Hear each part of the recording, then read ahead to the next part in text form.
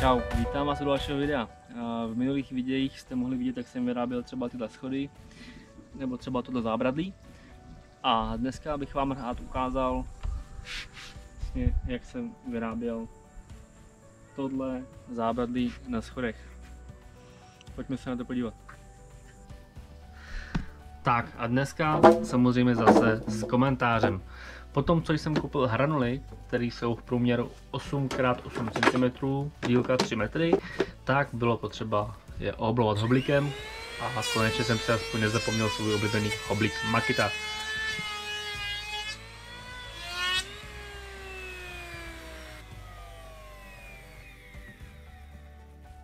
No, je to oblovaný a jdem to ofrézovat.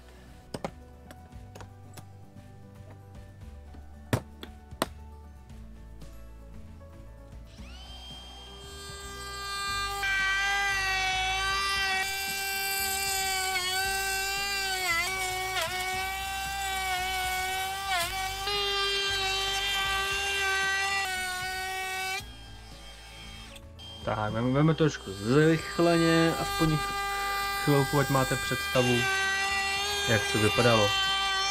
A nebudeme to dlouho zdržovat a vrhneme se na další činnost.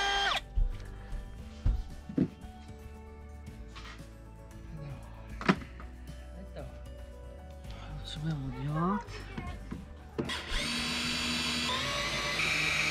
Bylo potřeba demontovat tohleto jedno prkno, a bych měl kde přidělat sloupek, na který uchytím zábradlí.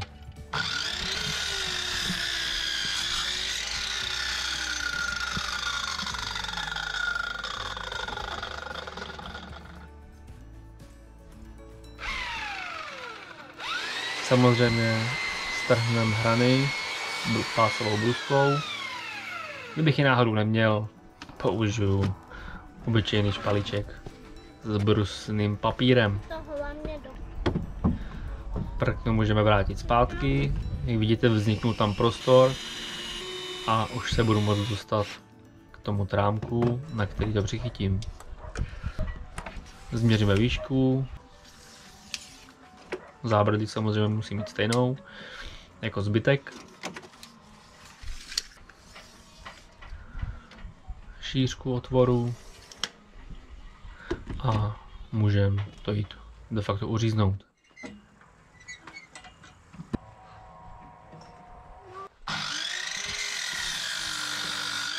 Pro řezpilek, kdyby vás to zajímalo, tak samozřejmě neprořízne těch 8 cm a když jo, tak velmi tak akorát. Většinou jsem to musel řezat z dvou stran, dvakrát. Nevím, jestli to tady bude vidět. Jo.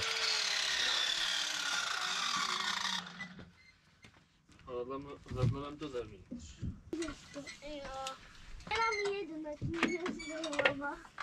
Tady? Já jsem se dělal na pile.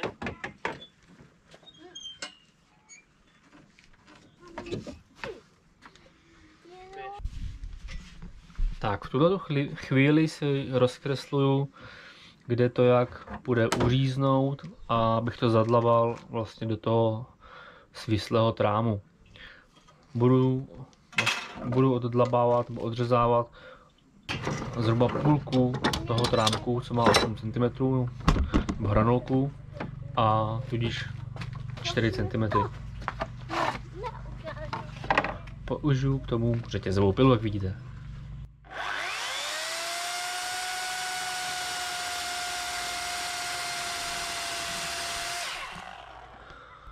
Jako u předchozího videa, kdyby vás cokoliv zajímalo, tak se ptejte. Neříkám, že je to nějaká profi práce, ale myslím si, že špatný to taky není. No, samozřejmě ocením nějakou dobrou radu. Není dost. Tady třeba u toho těch dlabů tady uvidíte dvě různé varianty. Teďka jsem to třeba dělal motorovou pilou a ty zbývající potom budu vyřezávat normální vlastně pokosovkou to vyřežu. Bude to čistší, ale bude to vlastně jako díl trvat. Tady bych to samozřejmě jinak ani nedělal než takhle. Naříznu si to párkrát a dovydlábnu to, dosykám to normálně dlátem.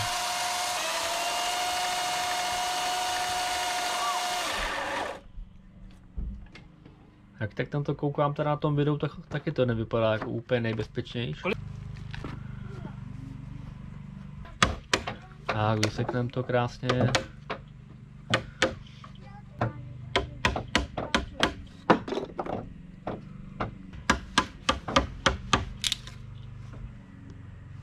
To samotné vysekávání a dočišťování samozřejmě trvá podstatně díl, než vám tady ukazuju, ale na ukázku, jak to zhruba vypadá, si myslím, že to je dostačující.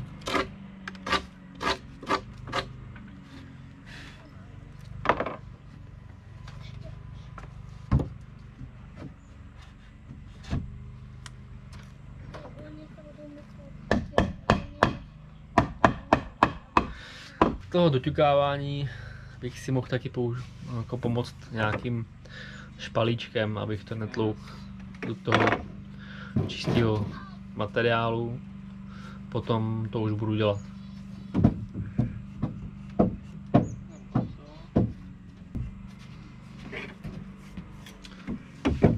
Vlastně to jsem teďka omlátil kladívem, tak pak to budu muset obrousit, což je zbytečná práce.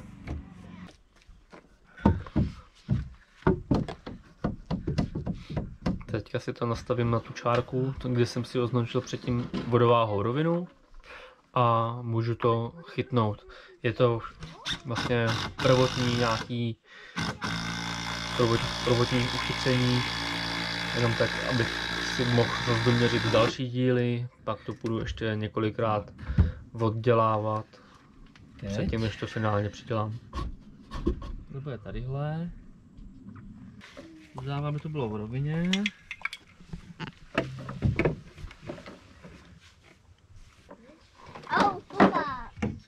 Tady třeba jsem zvažoval, jestli ten svislej sloupek dám, trochu odsadím od chaty, nebo jestli ho nalepím úplně na přesno.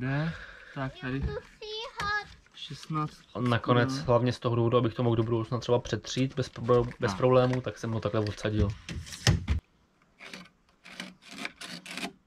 Tohle video patří mezi ty delší videa, co jako dělám. Myslím si, že kdo chce mít to krátký, tak si to prokliká, a lidi, který zajímá prostě více podrobností ohledně té práce, tak ocení, že to je delší, obsáhlejší, ukecanější. V každém případě můžete mi napsat, jak se na to díváte.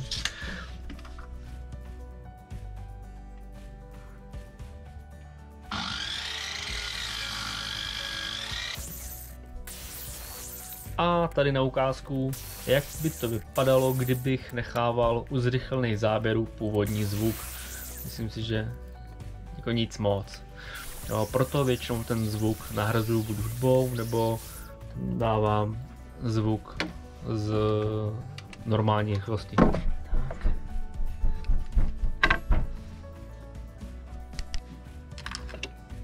Tak, tady můžete vidět vlastně vyvrtání dírky na falešný suk.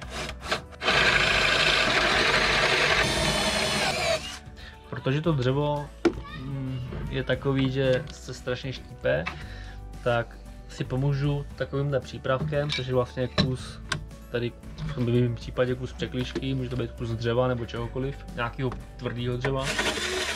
A ono to vlastně krásně vede ten vrták, že se to potom nevyštípe. Jo, protože první, když jsem to zkoušel na začátku, tak to bylo vyštípené úplně hrozně. To nešlo udržet. Takže tohle je řešení. Tímhle já vlastně schovám několik vrutů, který tam budou na furt. že tam dám ten falešný suk.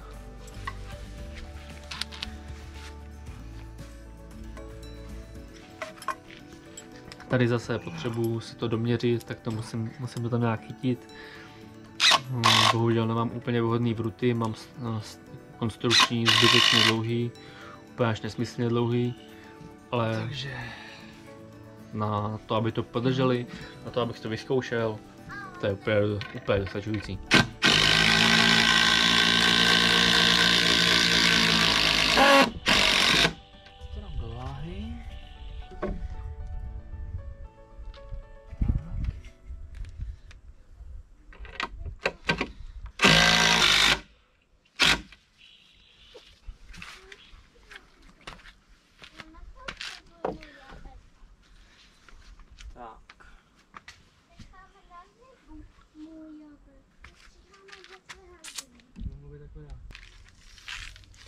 A jdem na madílko. Zás tady jsem zvažoval, jak ho dám, v jakém úhlu. Snažil jsem se držet toho úhlu těch schodů a výška samozřejmě byla jasná.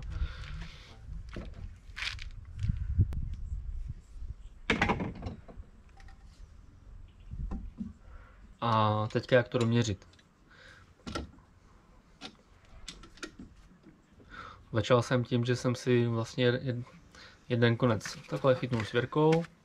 Ono se to pak už nehýbalo, mohl jsem si to doobkreslit, protože bylo potřeba vlastně uříznout část toho vrchního vodorovného madla a oddlábnout kousíček na tom svislém trámu a bude potřeba doměřit to na tom svislém vlastně hranolku, u kterého teďka stojím, s tou úhelnicí, právě teďka to doměřuju. A jak to všechno vlastně obkreslím, tak to zase můžu celé rozebrat a můžu tam udělat vyříznout ty spoje, uhly. A jdem na to.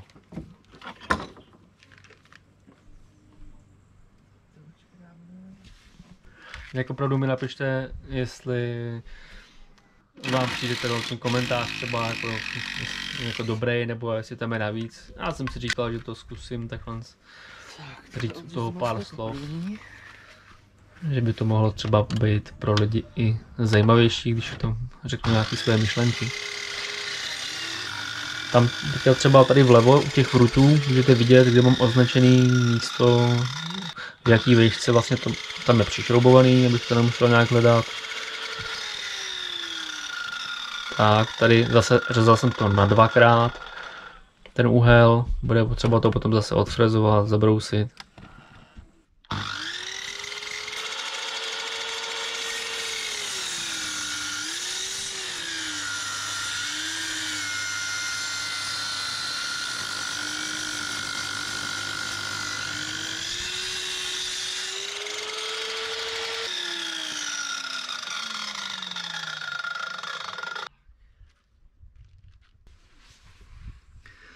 Tak, teďka to mám uříznutý úhel a budu muset ještě dořešit to přeplátování, takže tady hlavně vlastně přebývá kousíček, tak to jsem musel doškrábnout, aby to vycházelo rovně.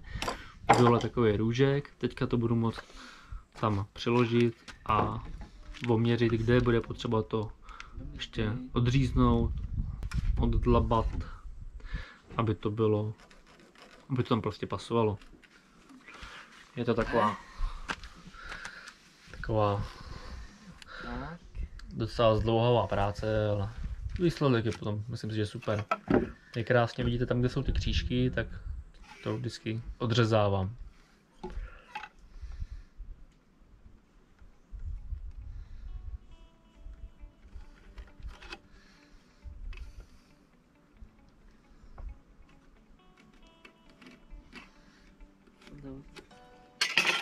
Tak, já odříznu. Tak, teďka vidíte vlastně, jakým způsobem to odřezávám. Nastavím si doraz na hloubku na pile a úhel tam je taky nastavitelný, odřežu to, dočistím dlátkem a je to v rychtiku. Teď to zase tam namontuju. zase to smontujeme, dořízneme ještě tady to madílko a můžeme ofrezovat hranky, které jsou zde potřeba.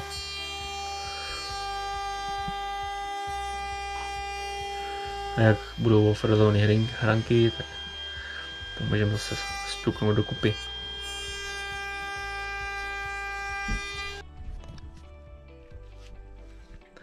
Opět přes ten přípravek, tam kde bude potřeba, tak si nachystám místo pro vrut. Takže sokovník, vrtáme dírku a potom ještě vrtákem předvrtám. Nevím, jestli to tady bude vidět. Mám nachystaný vedle frézky.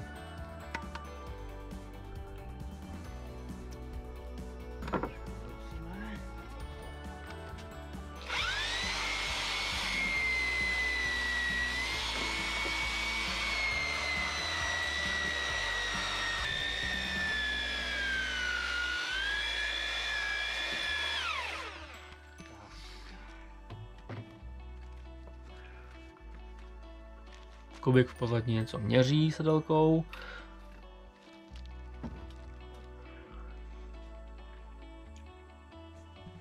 Tak, teď jsem to vlastně demontoval, abych tam ještě nachystal nějaký další místa na vruty. A tady vyříznu úhel.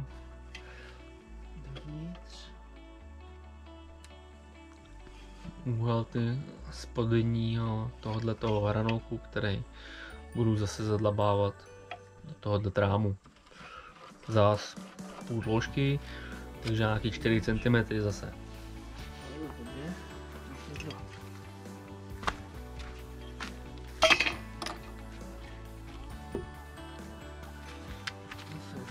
Jo, tohle můžete vidět, jak čouhají ty vruty, prostě jsou fakt zbytečně dlouhé.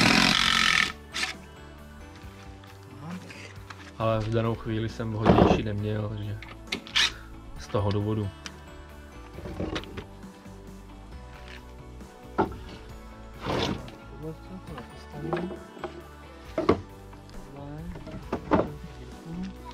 Jsem jinak zvědavý, jaký bude zvuk, takhle jak vám to povídám, protože u minulého videa s těmi schody tak jsem používal mikrofon a ten zvuk se mi úplně moc nelíbil, tak jsem zvědavý teďka, jak to bude vypadat, když to budu jenom přes kameru.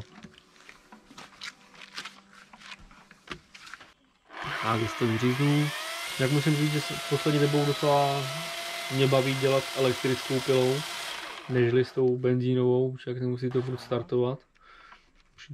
A navíc je, řekl bych, tižší, takže člověk tolik neruší sousedy. A teď je potřeba to zase dlátkem dočistit, vydlábnout, dočistit.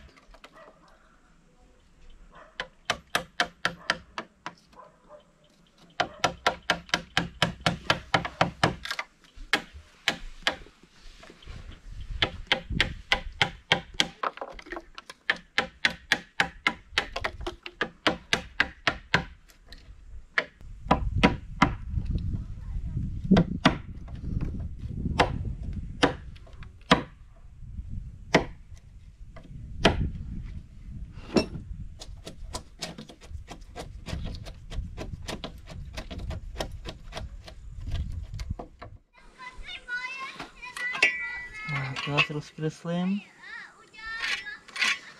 to tak, aby mi 4 cm zbyly.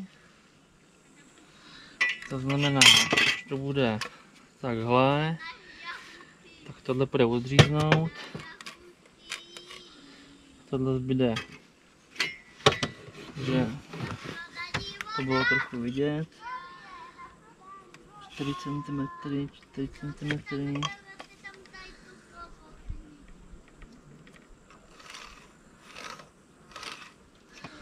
Tak jako snažil jsem se, aby bylo na kameře taky něco vidět, jinak bych to takhle blbě nedržel. Tak, tohle vyřežu tady, nastavím si hloubku. Hloubku řezu nastavím tady šroubem.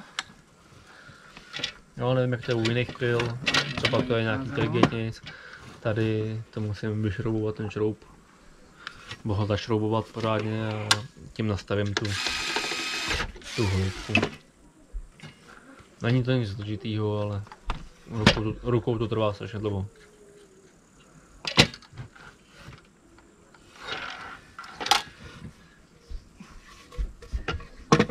Tak a můžeme to vyřezat.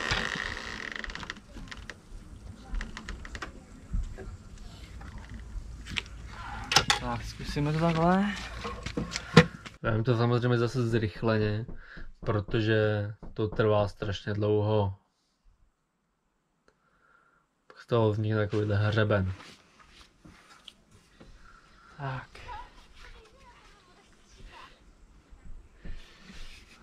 To z toho krásně vysekám a bude to.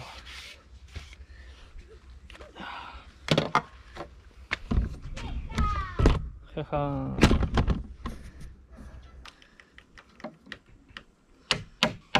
Tak, nejdříve jsem to chtěl vysykat látem, nakonec jsem to vyvodnul, vymlátil jsem to kladivem a s látkem jsem to potom hezky dočistil.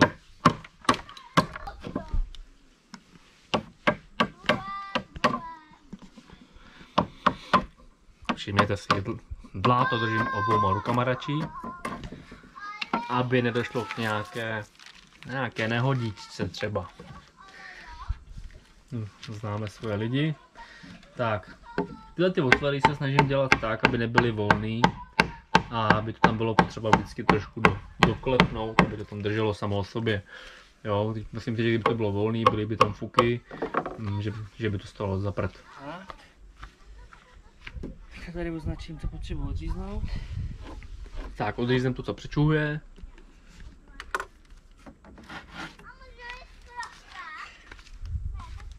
Tady musím něčem schovat kubíka vzadu, tam běhá nahatej.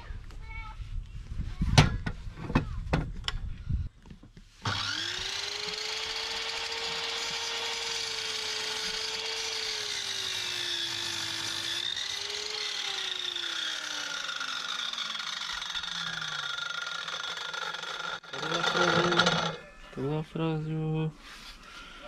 A to je asi všechno. Tady ještě.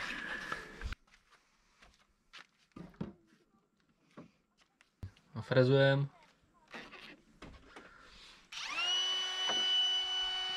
Mám to asi trošku rychleji, si myslím.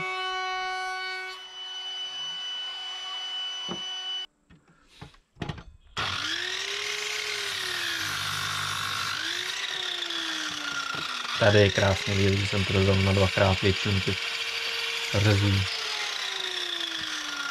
Občas se to povedlo, na jednou, ale většinou ne. Tak a tohle bude takhle vodorovně.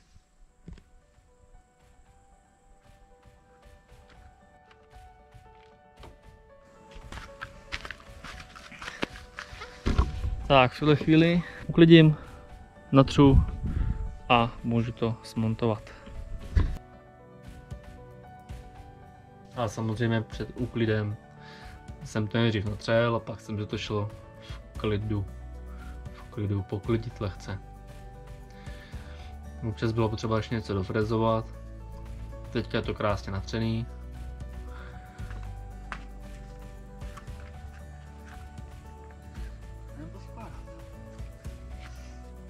A jdem to poskládat. Jenže, jestli si pamatuju správně, tak jsem si zapomněl zapnout kameru, tak uvidíme.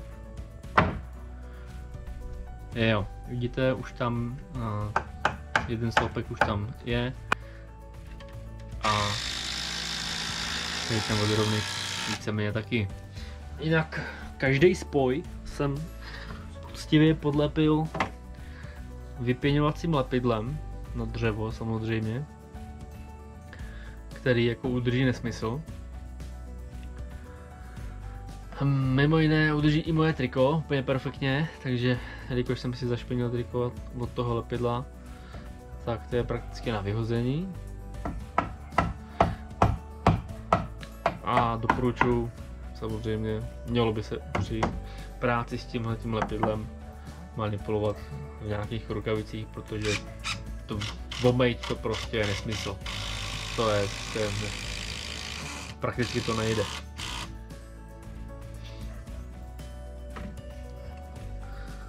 Taky třeba tam, jak mám ty spoje, tak musím pracovat docela rychle, protože to lepidlo prostě pění.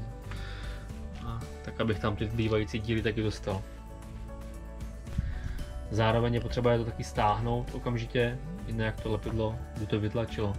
Třeba se mi stalo, že jsem takhle lepil ty falešní suky a pak jsem je zapomněl zkontrolovat a oni mě prostě to lepidlo mi to vytlačilo.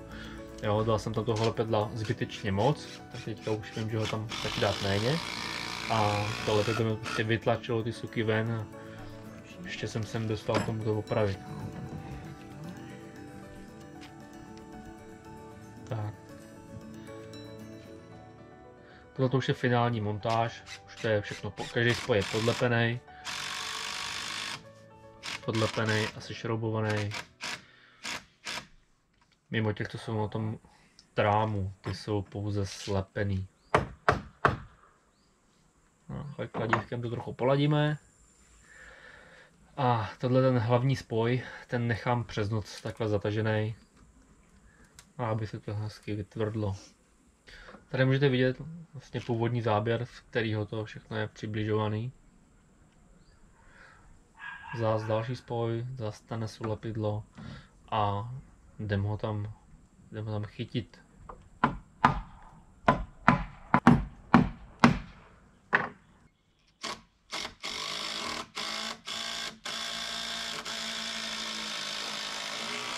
Teď jsem třeba přemýšlel, jestli to neudělat taky přeplátováním a říkal jsem si, že to není potřeba. To vypadá trochu lépe.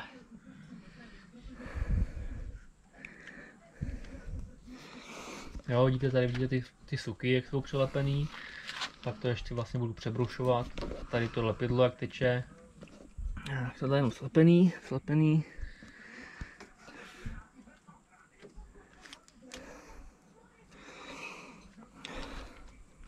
Šafoním, to je hrozný.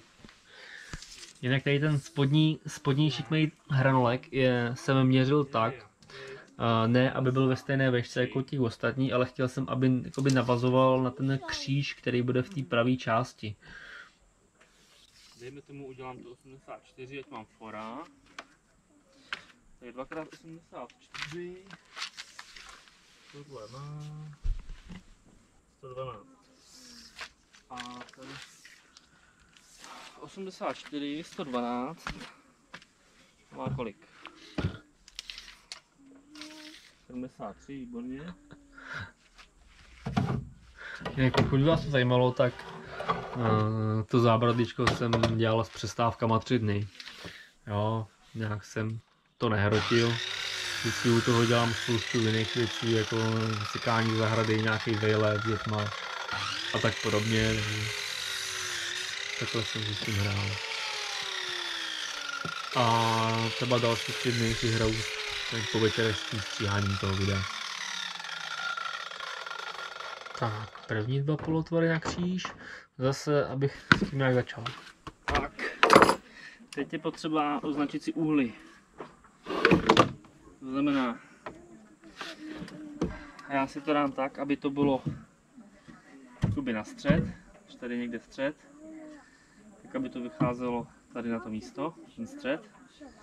A podle toho to z druhé strany obkreslím.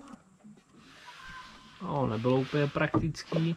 A vidíte, tady jsem se snažil o to, aby vlastně ten kříž navazoval skutečně na ten spodní hranolek, aby to bylo jakž takž v jedné linii. Tak. To bude, dejme tomu 1. Tady si napíšu 1. Základ, všechno si popisovat, aby člověk věděl, co kam patří. Takže jak se člověk nepopíše, bude si říkat, jo, to si budu pamatovat. Nebude si to pamatovat, je to blbost. Prostě vždy si to, jak pro hlupáky, prostě popsat. Tak, dáme třeba jako 2 teda. Jo, nebo dělat 2 tečky, 2 čárky, jak něco takového. Mám druhou část.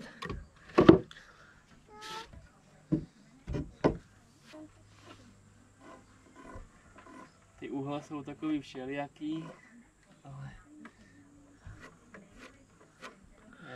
A vlastně těma křížema se to celý prostě i krásně zpevní. Tak to bude fakt jako bytelný. To bude trojka.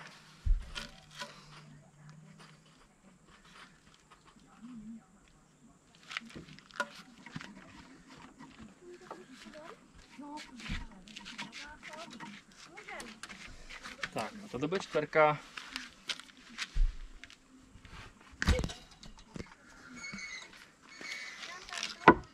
Můžeme vyřezat úhly. Natáčet nebude, natáčí to z druhé strany. Tak a můžeme to vyřezat. Zas ráno to zrychleně, protože to trvalo by to dlouho. Každý úhel, až ho beru dvakrát. Ty úhly jsem dělal víceméně od ruky kolikrát. Samozřejmě od ruky, ale podél ty čárky, které už jsem si tam nakreslil. Občas bylo potřeba to i doříznout, jo? Tady to třeba jako na ukazu, abych to video netrvalo 10 hodin, ale kolikrát jsem to řezal třeba na 3krát, abych docílil toho rozměru, který jsem si jako představoval, aby to bylo tak akorát natěsno. Teďka se to vlastně nachystám, na hrubo si tam ty kříže nasadím, a abych byl schopen si překreslit tam, kde se to protíná, vždycky ty dvě části. Jo, takže tam boukneme oba dva kříže a mohli jste slyšet ještě dojetí pily v pozadí. A pak to obkreslíme. Tady jednička vychází jak. Už tamhle dostanu. Nemá to. Tak. No, tohle je chyba, kterou nedělejte, nebudete do toho kladivem. V tuhle chvíli je potřeba obkreslit si to přeplátování, kde bude. To znamená tady ty místa,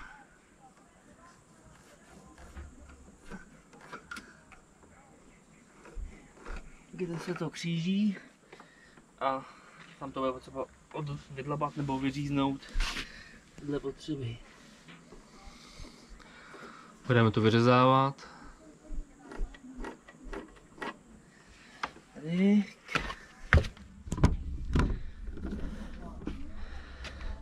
Tak, tady teďka vyřežu to překřížení a to bude víceméně hotovo. Akorát budu zbývat strhnout hranky a smontovat, dočistit tady lepidlo a ještě jednou to přetřu. Jo, prostě tady obkreslím si to tak, jak to je potřeba.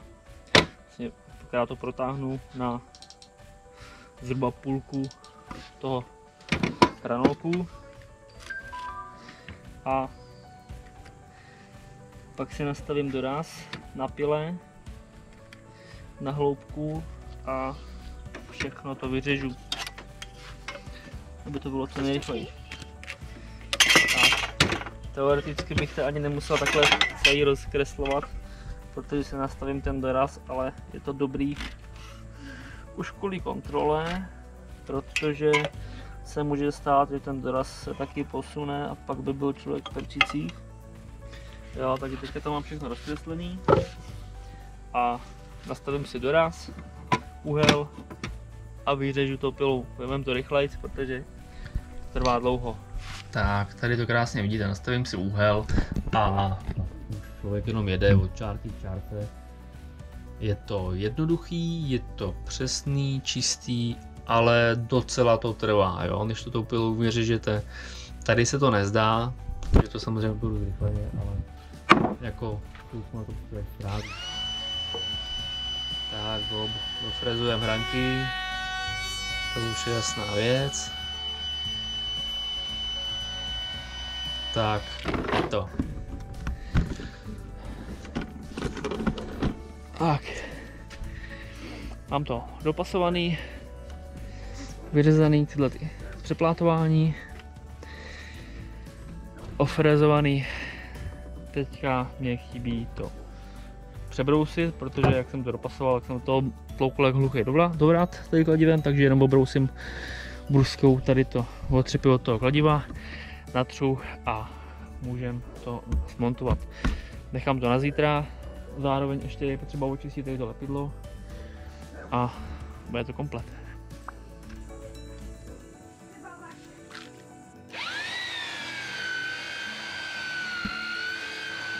No, jak jsem říkal, obroucíme tam, kde bylo potřeba, ať už nějakou barvu nebo ty otřepy, ale hlavně to, jak jsem toho mátil tím kladivem, to jsem prostě dělal zase blbost. Je to pravda. To natřem.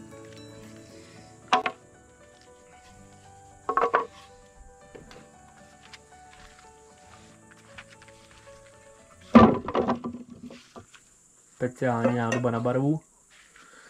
Jak celý to natírám zase tu alternativu pro lignofix. Je to ta samá barva, no, to není barva, prostě nějaký napouštědlo proti houbám a takovým nesmyslům, který se používá třeba na krovy, akorát to není od lignofixu, ale teďka se nevzpomenu, od koho to je, až tak to přidám někde odkaz. Jo, ale je to určitě vidět v předchozím videu, kde jsem dělal schody. Tam jsem to vyloženě fotil.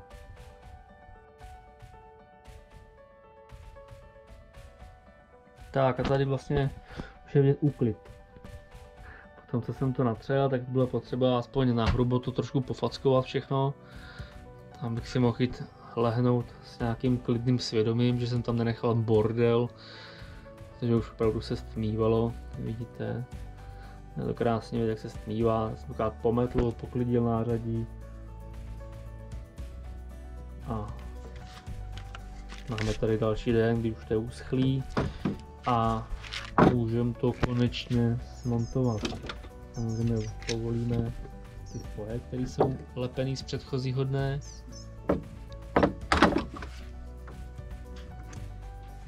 Teďka bude potřeba očistit veškeré lepidlo a obrousit, kde bude potřeba.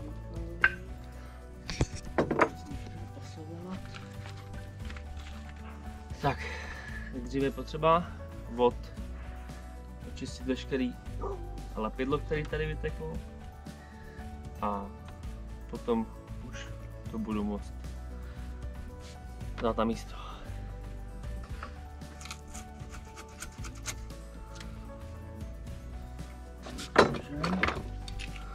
Nejlépe jsem mě osvědčil na toto čištění toho lepidla normální ulomovací nůž. S tím přišlo úplně super. Asi nejlíp. Tak a vezmeme to trošku rychleji. Myslím, že měl metáček a lopátku.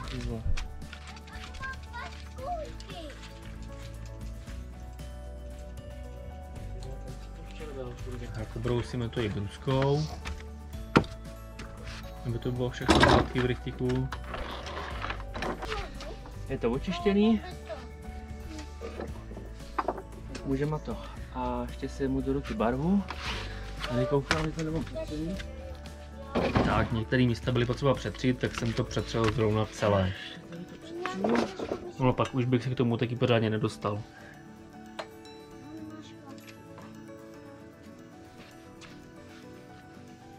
Už se potom dostanu blbě. Už to budou kříže. Koukej. Ale já koukej, já můžu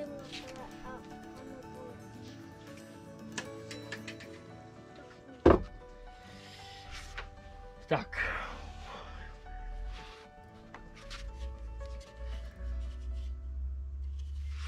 Jednička by měla být tady.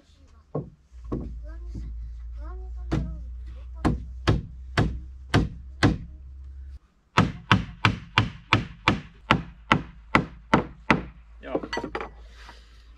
Potřebujeme dvojku. Já mám žezlo.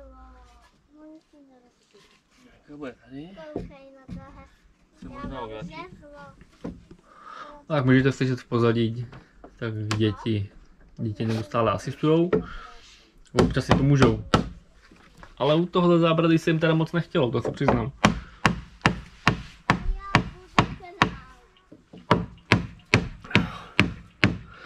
Taky je potřeba to postupně tam dotlačit. Samozřejmě se tomu moc nechtělo, taky jak jsem to natřel, tak to určitě lehce nabilo.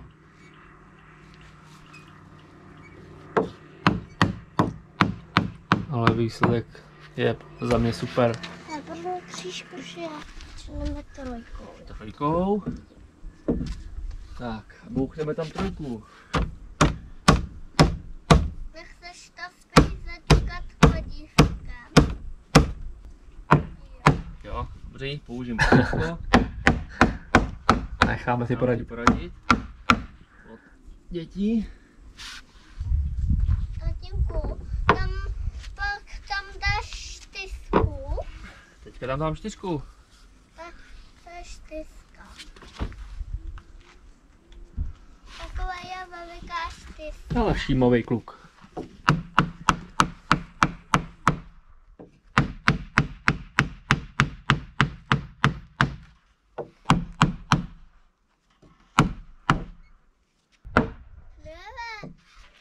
Proč tady vítají ty dva? Asi jim to tady líbí. Tak bylo potřeba to pořádně dopasovat, tak aby se mi to líbilo, aby to člověk sedělo. Myslím, že dobrý. Souhlasím. Teď to teda ještě nějak posvíchnu šroubkama, respektive bruty. A to těmahle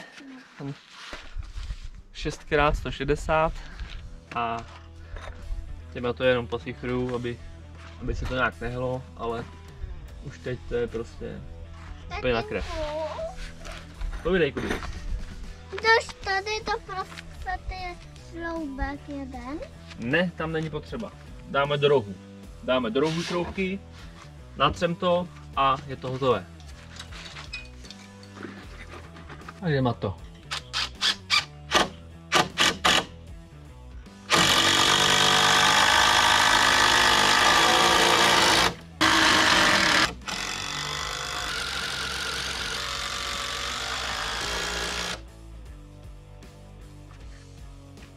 Tak. Zbývá přetřít a je to hotový. Jestli někoho napadá nějaký lepší způsob, jak to jako ty kříže přidělat, aby se do budoucna nehly, tak tím můžete poradit, ale mě fakt lepší způsob nenapadá. Jo, chytám to ze spoda, aby na ty šrouby netekla voda. Doufám, že to bude v cajku. Ty šrouby, které jsou z vrchu, tak jsou zakrytý falešným sukem. No. Už, jak vidíte, tak už to tady. Vlastně, tak. Rozum, brada. Co myslíte? Já myslím, že dobrý, ne? Jo. Tak uklidíme to. Ahoj. My pojedeme do bazénu velikýho. No, Hele, už má Serenka tam běží. Právě. Nevidím Kubiku teďka zrovna. To tamhle. Oči jak ostříš.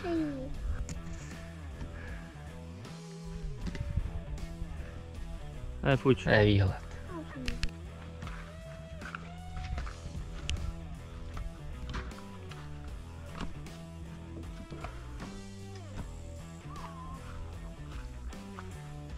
A jsme na konci. Jestli se vám líbilo návod, jak to vyrobit a chcete mě podpořit, nechcete se nechat ujít další videa, tak nezapomeňte dát odběr, like, zvoneček a tyhle ty nesmysly. A hlavně napište mi do komentářů, co si o těch videích myslíte, jestli se vám to líbilo. A pokud jste to dokoukali až sem, tak určitě koukněte i na moje další videa. Mějte se. Čau.